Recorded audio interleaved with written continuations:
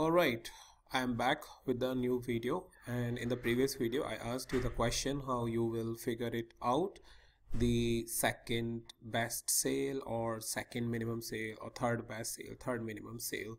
Well, I hope you might have done some research and figured it out the answer, and if not, then let's do it here. So for that, let me go into edit mode. And in this edit mode, where I have this, all right, maximum sales, and let me go into the expression and come over here.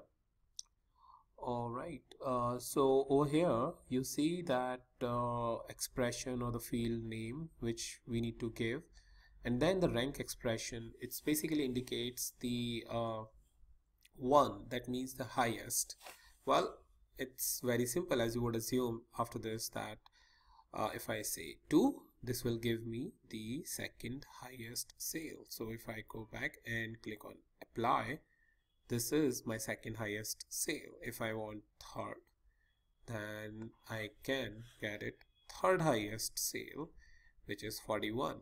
And this way, whatever I want to choose, I can get it based on what level of higher sales I want. Similarly, you can do it over here in the minimum sales or in the mode and figure it out, those variability that you can have or want to have in this dashboard. So that's pretty much in this video, and I will meet you in the new video with a new topic.